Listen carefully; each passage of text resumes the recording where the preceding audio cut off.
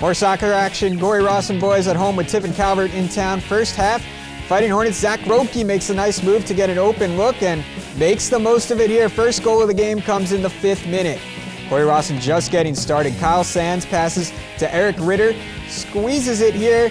Look at this precision, right between the keeper and the near post. Home team leading 2-0 in the 9th minute. More Hornets. Ryan Stuckey centers to Ritter, gets a boot on it, but Anthony Traxler makes the save.